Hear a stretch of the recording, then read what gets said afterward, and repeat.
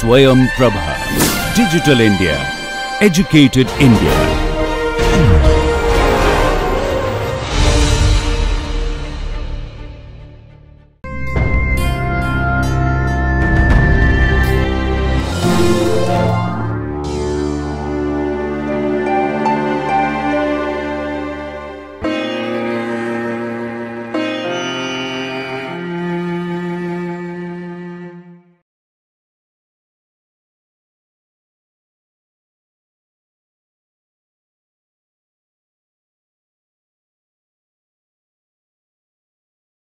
Hello students, today we are going to learn about shock. Now this topic is part of the broader chapter Hemodynamic Disturbances. In this series, we look at disturbances in the circulation, be it at the level of the heart, in the arteries, arterioles, microcirculation, venules or veins. Under this chapter, we have seen a couple of other topics like edema, hemorrhage, infarction, gangrene, embolism. Today, we will focus our attention on studying the features of shock. Now, by the end of this lesson, you should be able to define shock, explain the pathogenesis, and list the types of shock. One additional feature we will be looking at is trying to understand the pathogenesis with reference to each type of shock. Let's go back to the basics for a short while. Now we know that there is a lot of activity, metabolic, biochemical, occurring at the level of the cell. Here, for all those activities, energy is generated by the metabolism of carbohydrates, especially glucose, which is broken down into carbon dioxide and water. This carbon dioxide and water, along with other metabolites that are formed within the cell, are drained into the venules and carried back through the venous circulation to the heart, lungs, and so on. Now, for all these metabolic activities at the cellular level, oxygen is required. This oxygen is brought to the cells and the tissues by the blood vessels, and this flow of blood supplying oxygen and nutrients to the tissue is referred to as tissue perfusion. This tissue perfusion is determined by the blood flow to a given tissue or organ. Now, if this oxygen supply is not there, the initial aerobic metabolism which we mentioned will transform into an aerobic metabolism, wherein carbohydrates are converted to lactic acid. This results in acidosis.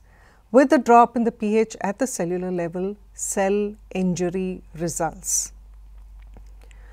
Now, in shock, what happens is that there is complete cardiovascular collapse, meaning blood supply to each and every organ and tissue is affected. So, therefore, there will be a state of profound hemodynamic and metabolic disturbances that are characterized by failure to maintain adequate blood supply to the microcirculation.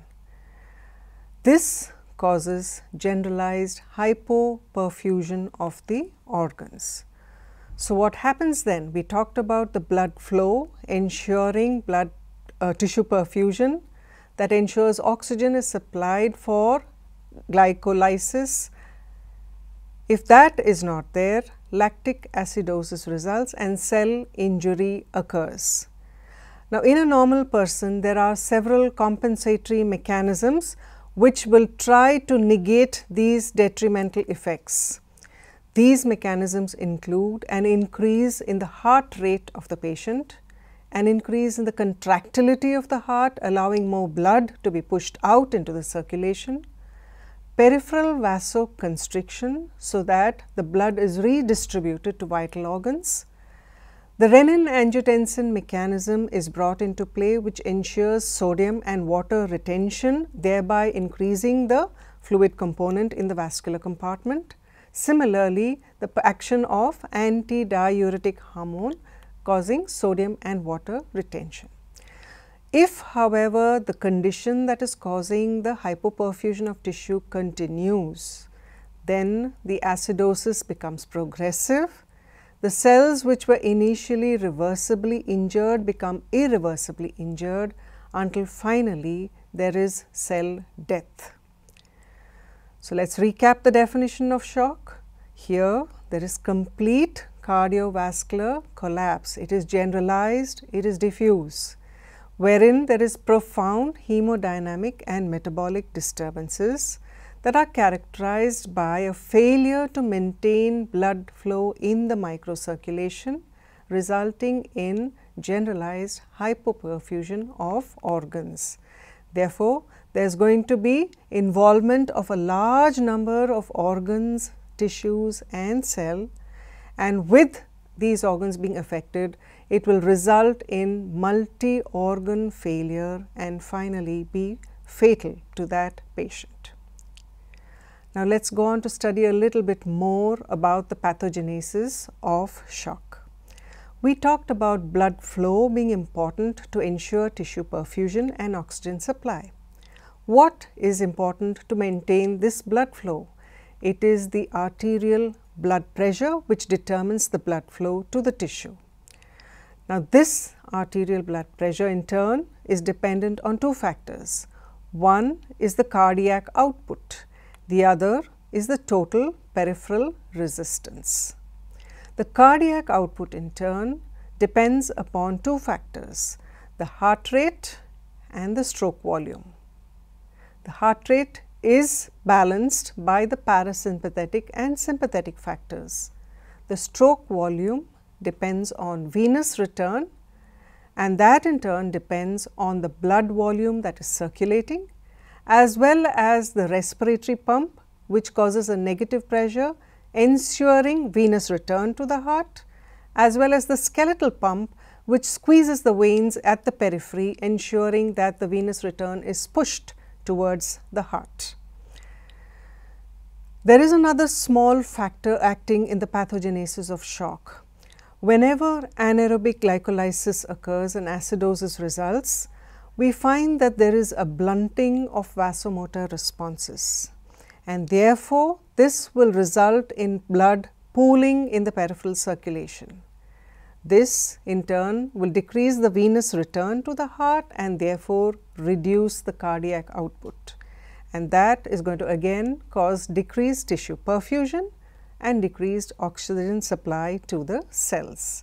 In essence, these are the various mechanisms that come together in shock, which ultimately results in multiple organ failure and death of the patient.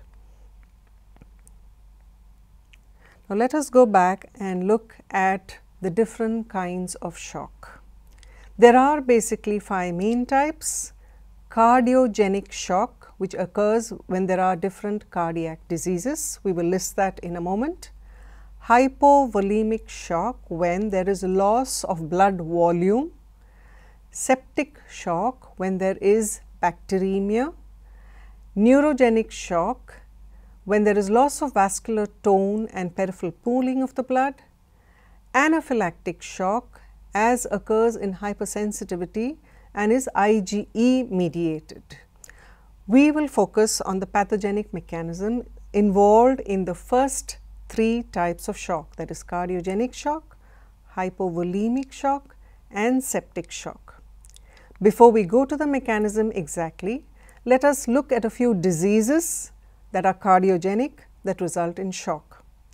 Basically, the problem that results in these diseases is that there will be low cardiac output, and that low cardiac output will in turn reduce the blood pressure, will reduce the oxygen perfusion at the tissue level.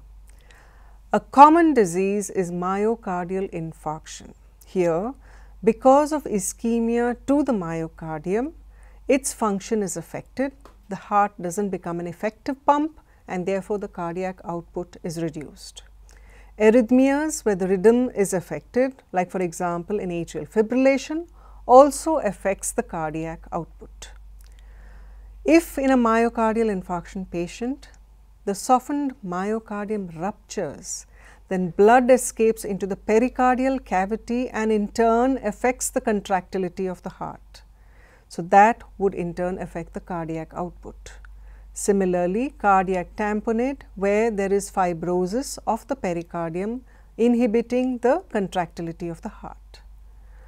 Any cause for outflow obstruction, for example, if a patient has a pulmonary embolus, this embolus can move into the pulmonary trunk and block the outflow from the right side of the heart and then decrease the flow of blood into the left side and therefore cause low cardiac output. So, the causes for cardiogenic shock include myocardial infarction, arrhythmias, ventricular rupture, cardiac tamponade and massive pulmonary embolus. So, how and where at the level of the pathogenic cascade do these act? Myocardial infarction affects the cardiac output, which will affect the arterial pressure, which will affect the blood flow and therefore cause hypoperfusion of the tissue with decreased oxygen supply to the tissues. Arrhythmias would alter the heart rate. So, a decreased heart rate will again decrease the cardiac output and the same mechanism thereafter. Cardiac tamponade and pulmonary embolism would affect the stroke volume, that is the amount of blood that is being pumped out of the heart at every stroke. The second type of shock is hypovolemic shock. Here again the main mechanism is low cardiac output. Now, when does this occur? If a patient has massive hemorrhage, for example, a patient with a road traffic accident who has had serious injuries causing massive loss of blood, patients who have had extensive burns where a lot of the fluid oozes out from the surface of the damaged skin, resulting in hypovolemia, patients who have had severe vomiting and diarrhea due to any cause. All these patients will have a net decrease in the intravascular fluid volume and therefore will have low cardiac output because the stroke volume will come down and therefore the cardiac output drops and therefore arterial pressure drops and so on with the pathogenic mechanism. The third and a very important type of shock is a septic shock. This is associated with a very high mortality. It is usually seen in patients who have overwhelming infection and it is quite common in patients who are debilitated, hospitalized for a long period of time or who are immunocompromised. The mechanism is because of the toxins that are released by the infective agents. Both gram-positive and gram-negative bacteria can cause septic shock. Sometimes fungal infections also cause septic shock. Now, in septic shock as compared to the other two types which we have mentioned, the mechanism is slightly different from what we saw in those cases. In these conditions, because of the bacterial infection, there is setting up of a diffuse inflammatory response. This inflammatory response, as you already have learnt in the inflammation chapter, one of the important vascular events is vasodilatation. In inflammation that is localized, it is okay for vessels to dilate locally because that allows the exudate to form which will combat the bacterial agent. Whereas here in septic shock, the bacteria are dividing and proliferating and in the circulation being distributed throughout the body. So, imagine if such an inflammatory response is set up throughout the body. There will be increased vasodilatation of vessels throughout the body as well as increased vascular permeability. Because vessels dilate throughout the body, there will be a drop in the peripheral vascular resistance and that in turn is going to cause decreased blood pressure and decreased tissue perfusion. Now, the comparison between the two types we saw earlier and septic shock. In the earlier, we said compensatory mechanisms will cause peripheral vasoconstriction, thereby redistributing blood to the vital organs. So, if you touch a person who is having either a cardiogenic shock or a hypovolemic shock, you find that their skin is cold and clammy. However, in septic shock, there is vasodilatation. So, therefore, when you touch these patients, you find that the skin is warm and dry, and that is because of that peripheral vasodilatation. In septic shock, it is a number of different mechanisms which are called into play, and a number of different pathological processes occur besides the changes we have just described in the vasculature. There is a setting up of coagulation in the vessels, and usually this occurs in the microcirculation level. So, the patients develop what is called as a disseminated intravascular coagulation. Complement cascade is activated, and this results in the various inflammatory actions that you have already learnt in the inflammation chapter. It activates the endothelium, it induces vasodilatation, and it increases the vascular permeability. Recruited WBCs like the neutrophils and the monocytes also secrete a variety of cytokines and cytokine-like mediators, and these in turn set up the systemic effects like they cause pyrexia, and also they cause immunosuppression, and therefore the patient is unable to combat the bacteria that are circulating. All in all, these microthrombi, the vasodilatation, the drop in the cardiac output, drop in the blood pressure and tissue perfusion results in cell injury at the tissue level, and ultimately multiple organs begin to fail, and that causes death of the patient in septic shock. It is also called systemic inflammatory response syndrome. So, you will see now that when a patient is developing shock, initially there are compensatory mechanisms coming into play, and therefore it does not progress at that point. If the condition is recognized, the patient is treated and the causative factor is dealt with, probably that patient will survive. However, if the causative factor continues and the cell injury persists because of progressive acidosis, then there is a stage of reversible cell injury, and further acidosis and hypoxia will result in cell death in a variety of organs, and at that point the process is irreversible and invariably fatal to that patient. We have now learnt the definition of shock, we have understood the basic pathogenic mechanisms, we have learnt that there are 5 types of shock and correlated the mechanism in each one of these types. We saw that shock implies complete cardiovascular collapse, a state of profound hemodynamic and metabolic disturbances resulting in or characterized by failure to maintain adequate blood supply at the microcirculation. This results in hypoperfusion of the organs, hypoxia, cell injury and cell death. The cardiovascular collapse is mainly due to 2 mechanisms, a decreased cardiac output or a reduction in the circulating blood volume, and that in turn is causing the systemic hypoperfusion. We need to remember that shock is the final common pathway for several potentially lethal clinical events, and we saw that in each of the types of shock and their causative diseases.